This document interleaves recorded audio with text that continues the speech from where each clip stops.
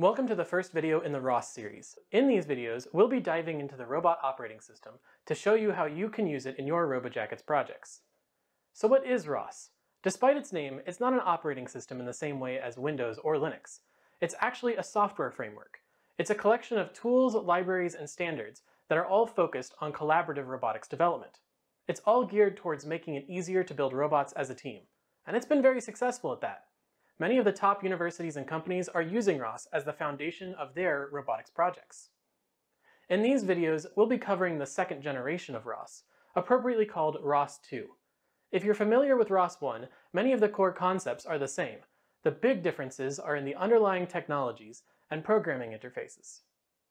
As you're learning and working with ROS, there are a number of online resources that will be helpful. First up, ROS.org is the main website with general information about the ROS project.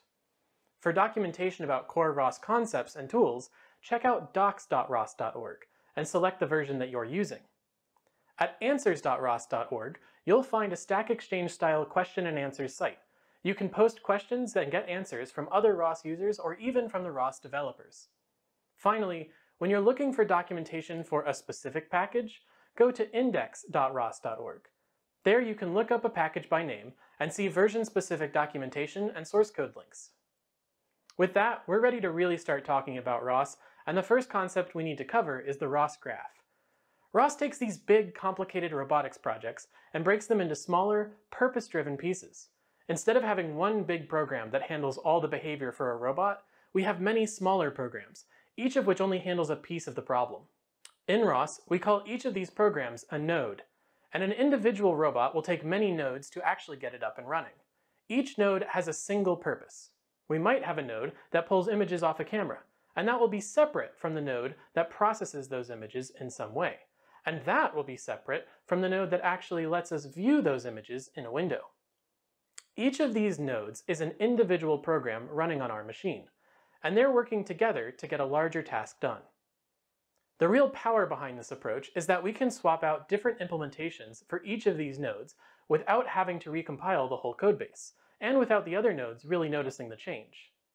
We could, for example, swap out this camera node for one that connects to a different kind of camera, and use the same processing and display nodes without having to change their code. Each node is independent of the others. We're able to keep these nodes separate by clearly defining the connections that each node supports. Then any two nodes that support the same kind of connections can be hooked up to each other at runtime.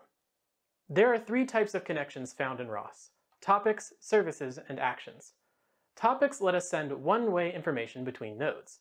This is the simplest and most common type of connection in ROS. Some topics might just connect two nodes together, and other topics might connect many nodes to the same data source. Topics are useful for tasks like streaming sensor data or motion commands.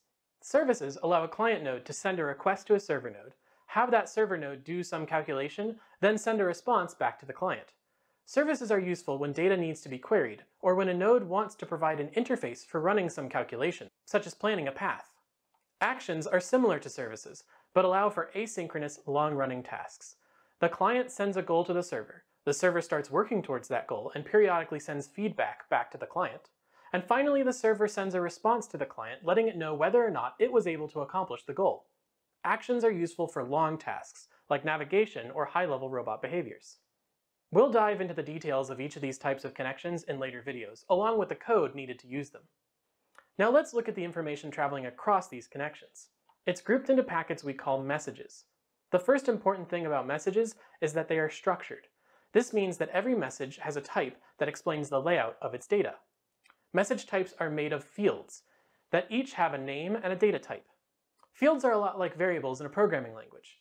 All the common data types are available, including different sizes of integers, floating point numbers, strings, and arrays.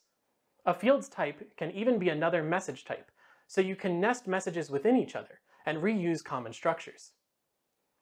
The second important thing about messages is that each connection has a specific message type associated with it. Topics have one associated message type, and all of the messages sent across a topic have to be of the same message type. Services and actions have multiple message types, one for the request, one for the result, and so on. There's exactly one type of message used for each part of the communication. It's important that both ends of a connection agree about what message types that connection will use. If you try to connect two nodes on the same topic when they're expecting different message types, you'll see errors. The last thing for us to cover in this video is how ROS Graph resources are named. The names of elements in the ROS Graph act as their unique identifiers. ROS names are structured a bit like file paths, with multiple parts separated by slashes.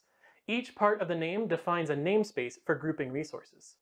For example, if we made a node with the name Camera1, it would show up in our ROS Graph as a top-level namespace, /Camera1. We could then group topics within that node's namespace, like Camera1 images.